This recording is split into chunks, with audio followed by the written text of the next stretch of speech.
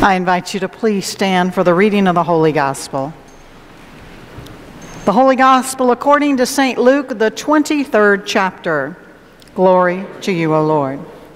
When they came to the place called the Skull, they crucified him there along with the criminals, one on his right and the other on his left. Jesus said, "Father, forgive them, for they do not know what they are doing." And they divided up his clothes by casting lots. The people stood watching, and the rulers even sneered at him. They said, "He saved others. Let him save himself, if he is God's Messiah, the chosen one." The soldiers also came up and mocked him. They offered him wine vinegar and said, "If you are the king of the Jews, save yourself." There was a written notice above him which read, "This is the King of the Jews." One of the criminals who hung there hurled insults at him. "Aren't you the Messiah? Save yourself and us." But the other criminal rebuked him. "Don't you fear God," he said, "since you are under the same sentence? We are punished justly, for we are getting what our deeds deserve, but this man has done nothing wrong." Then he said, "Jesus, remember me when you come into your kingdom." Jesus answered him, "Truly I tell you today, you will be with me in paradise." This is the gospel of our Lord. Praise to you, O Christ. Please be seated. Our gospel reading today, it seems out of place. It sounds like a reading that we would have on Good Friday. But here we are on Christ the King Sunday. Jesus came, but not as expected. They were expecting a king. But this Jesus, he was a different kind of king. Not the kind of king that most were expecting.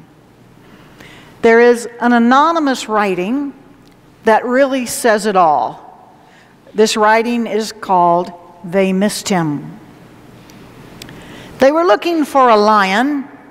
He came as a lamb, and they missed him. They were looking for a warrior.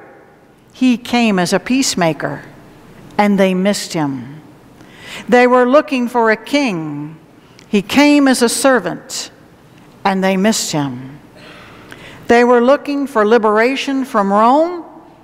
He submitted to the Roman stake, and they missed him. They were looking for a fit to their mold. He was the mold maker, and they missed him. What are you looking for? Lion, warrior, king, liberator. What are you looking for? They were looking for their temporal needs to be met, and he came to meet their eternal need, and they missed him. He came as a lamb to be sacrificed for your sin. Will you miss him? He came to make peace between God and man. Will you miss him? He came to model servanthood for all of mankind. Will you miss him? He came that we might have true liberty. Will you miss him? He came to give you eternal life. Will you miss him? When we submit to the Lamb, we will meet the lion. Join with the peacemaker, we will meet the warrior. Work with the servant, and we will meet the king. Walk with the submitted, and we will meet the liberator. Concern ourselves with the eternal, and we will have the temporal. If Jesus is not fitting into the mold you have, then come to the mold maker and get a new one. Submit to his plan for your life, and you will see the eternal need met first. Then all the other things you have need of will be taken care of as well. The people, they just missed him. All the people only saw Christ through their own eyes, and they missed him. They wanted a warrior, and Jesus came as a king of peace. They wanted a lion, and Jesus came as a lamb. Jesus was not the kind of king that most people thought would arrive. Not the kind of king that they planned for. Jesus came as a suffering king, and most completely missed him. All of our readings today are about this king that most were not expecting. In Jeremiah, our first reading that we didn't read at this service, the kingdom of God is described in terms of justice and righteousness. This kingdom is described as something different than the usual, what the world is used to. Isaiah 61 says, the kingdom of God is described in this manner. He has chosen me and sent me to bring good news to the poor, to heal the brokenhearted, to announce release to the captives and freedom to those in prison. He has sent me to proclaim that the time has come when the Lord will save his people. The kingdom of God, which is broken into this world through Christ, brought a whole new order of life. The broken, the hungry, the poor were released from their guilt, and the heavy burden then rested upon those who were blessed by power or blessed by wealth, to be fair, to live with justice and righteousness all of their days. This radical kingdom of God was brought to earth by Christ and is now carried on through his body, the church, which is you and I. Paul reminds us in Colossians, he says, he is the head of the body, the church. He is the beginning. The visible part of the church today is revealed through us, through each and every one of us. The kingdom of God, the rule of Christ as the King of Kings, comes to bring justice and righteousness. We, as the body of Christ, we are to bring justice and righteousness into this world, because that's what Jesus would have us do as part of his body. But what does that look like for us today? I think it means that we are being called to feed the poor, to visit the lonely, to visit those that are in prison, to care for those who might need help, and in a way bring the peace of Christ into the brokenness of this world that we live in. Not only are we to bring justice and righteousness, but we are to worship and praise God as the body of Christ, the church. You and I, we have a responsibility to worship, to praise, to bow, to kneel in honor and respect to this King of Kings. Worship is a duty. Worship is a right. Worship is a privilege. Why do we worship? We are commanded to worship. We are duty-bound to worship this King. And you see, worship, well, it's a form of love. And Jesus says that we are to love the Lord our God with all of our heart and our soul and our minds. There was a sheep rancher in the remote mountains of Idaho, and he found that his violin was out of tune. And try as he could, he couldn't find the note to go back into tune. He was a frequent listener of a radio station out in California, and he wrote to them concerning his problem and asking these good people at the station if they would stop at a certain hour, a certain minute on a certain day and strike the right note for him. They did this. They stopped everything else, silencing every other sound for the moment, and they struck that note. In that shepherd's hut, so far away, The shepherd heard that sound, and from that he got his instrument back in tune again. This is the hour of worship, a special time for us to be put in tune with God. Here we listen for this signal tone of God, that God wants us for our lives to go and serve others as He would have us do. And that brings us to this gospel reading about the death of Jesus. The text that can seem so out of place, but what better way to see the truly radical nature of the kingship of Christ? The cross is the sign, the symbol of the kingship of Jesus.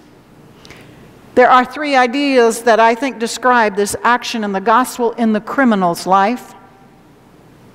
To him, Jesus was declaring him not guilty as he repented of his sin. Jesus was with him in his suffering, so Jesus was also a victim. And finally, through Christ, they both received victory. When the criminal said to Jesus, "We are receiving the due reward of our deeds," that was his act of repentance. He knew that he had done wrong and he was sorry. Then because of that, he saw Jesus for the first time, and he saw who he was. And so then he turned and he asked, "Jesus, remember me when you come into your kingdom." He wanted to be a part of that kingdom. And Jesus answered by saying, "Truly, I say to you today, you will be with me in paradise." In answering the man, Jesus, he was forgiving him of his guilt. This kingdom of God causes us to examine ourselves as well. And then repentance comes. And then Jesus is here to declare all of us not guilty, because he already paid the penalty of all of our wrongs through his body, broken and bloody on that cross. The act of mercy on the cross that Jesus did for us, oh, it's sometimes so hard for us to try and grasp and understand. The following may help. Pastor Page says in his sermon on this text in a religious journal called A Copy of Gatz's artwork called "Despised and Rejected of Men," has helped me understand the crucifixion in a more relevant light. The painting surrounds this Jesus with a thorn crown on, bloodied and beaten. The setting, however, is not normal, because it's right there in the center of a big metropolitan city, like it would be at Times Square in New York. The people of this world are putting up new buildings. Business people are running back and forth, and window shoppers are walking slowly by storefronts. There's a football player in uniform, a scientist, a mother and a child, and a newsboy selling papers. Even a church and a pastor are found in this picture. But out of all of these people in this picture, there is only one looking at Christ on the cross. It's a nurse, looking at him not out of concern, but alarm. Pastor Page says this painting serves as a reminder that we often just thumb through the Christian faith and never spend time looking at the event. Perhaps each of us are in that picture, passing by, never seeing, never looking, never accepting the centrality of our faith, which is a crucified and broken Christ. So many people today, they're more interested in glory than service, more interested in feeling good than worshiping a God who reminds us of our own brokenness as he died on the cross. So often, Our answer is yes. That is us. But here is the good news for each and every one. Jesus is the different kind of king who died on the cross and who rose from the dead so that we might have life, life eternal. So we not only see the suffering on the cross, but we see the victory of new life as well. Do we see the victory of Christ as he says to the criminal, "Today you will be with me in paradise"? Yes, there is a victory for us in Christ, but at his choosing, at his time, and in his kingdom. Amen.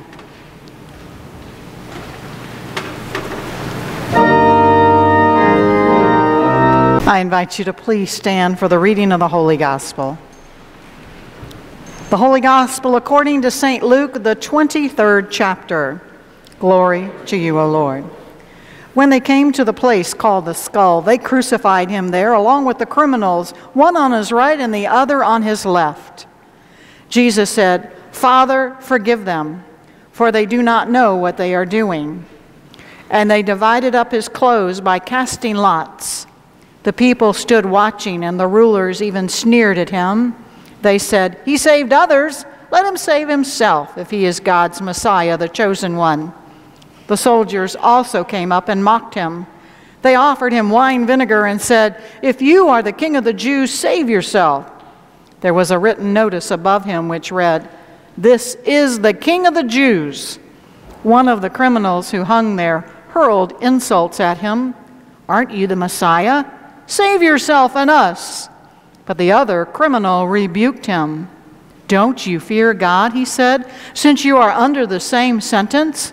We are punished justly, for we are getting what our deeds deserve. But this man has done nothing wrong." Then he said, "Jesus, remember me when you come into your kingdom." Jesus answered him, "Truly I tell you today, you will be with me in paradise." This is the gospel of our Lord. Praise to you, O Christ.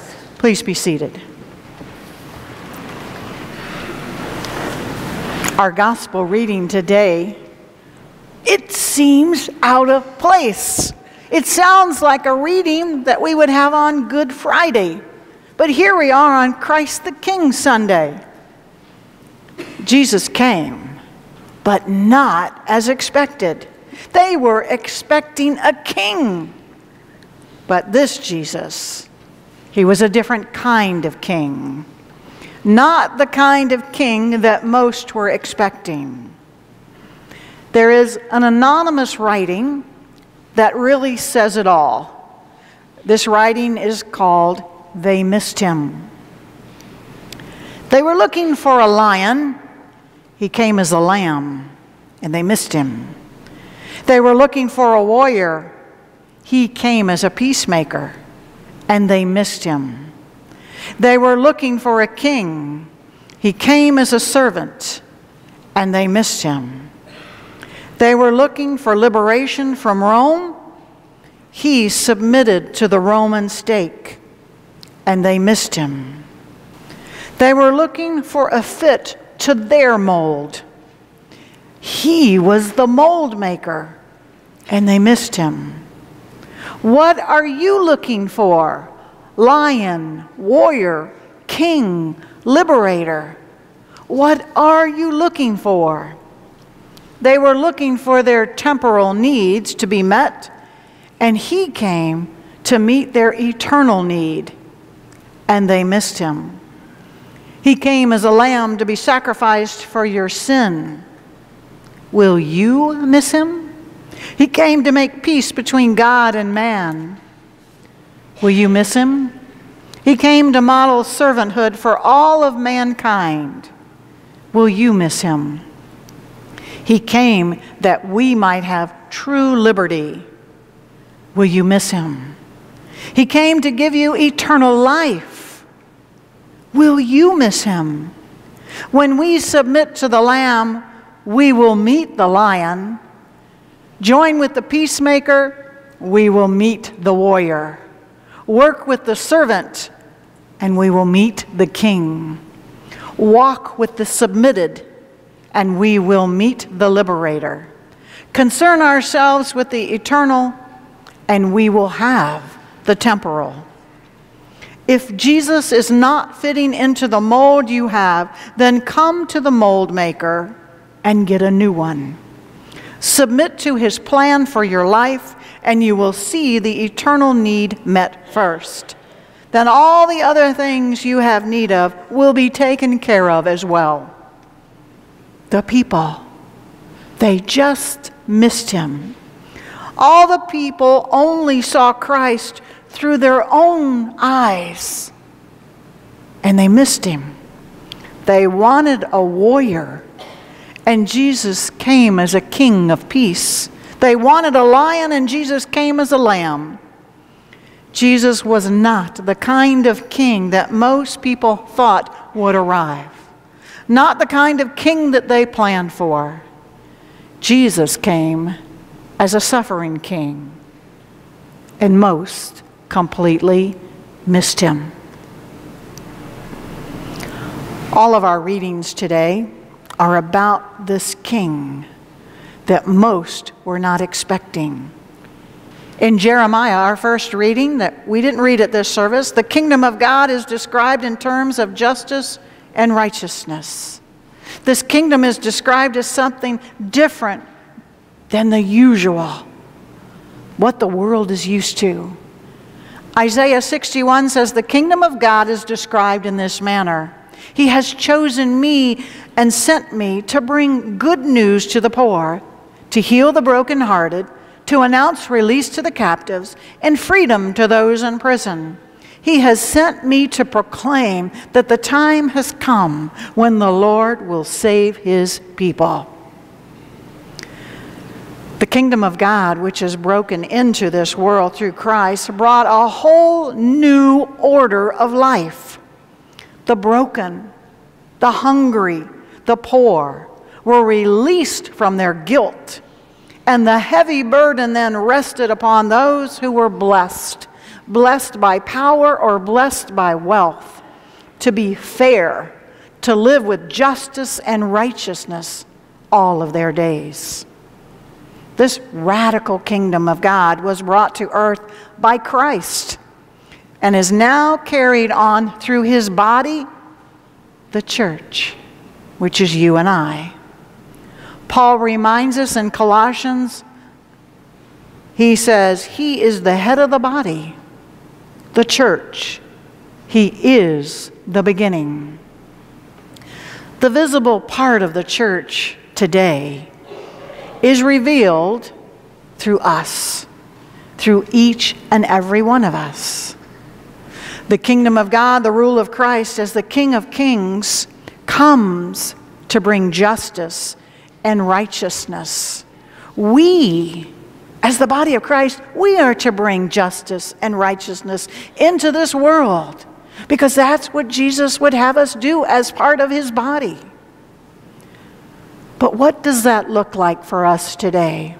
I think it means that we are being called to feed the poor, to visit the lonely, to visit those that are in prison, to care for those who might need help, and in a way bring the peace of Christ into the brokenness of this world that we live in.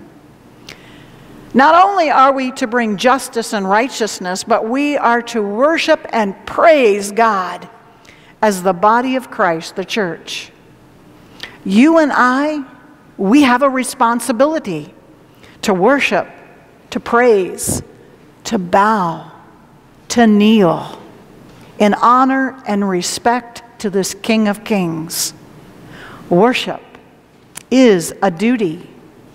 Worship is a right. Worship is a privilege. Why do we worship? We are commanded to worship. We are duty-bound to worship this King. And you see, worship, well, it's a form of love. And Jesus says that we are to love the Lord our God with all of our heart and our soul and our minds. There was a sheep rancher in the remote mountains of Idaho, and he found that his violin was out of tune. And try as he could, he couldn't find the note to go back into tune. He was a frequent listener of a radio station out in California, and he wrote to them concerning his problem and asking these good people at the station if they would stop at a certain hour, a certain minute on a certain day and strike the right note for him. They did this. They stopped everything else, silencing every other sound for the moment. And they struck that note. In that shepherd's hut, so far away, the shepherd heard that sound, and from that, he got his instrument back in tune again. This is the hour of worship, a special time for us to be put in tune with God. Here we listen for this signal tone of God, that God wants us for our lives to go and serve others as He would have us do. And that brings us to this gospel reading about the death of Jesus. The text that can seem so out of place, but what better way to see the truly radical nature of the kingship of Christ. The cross is the sign, the symbol of the kingship of Jesus. There are three ideas that I think describe this action in the gospel in the criminal's life. To him, Jesus was declaring him not guilty as he repented of his sin. Jesus was with him in his suffering. So Jesus was also a victim. And finally, through Christ, they both received victory.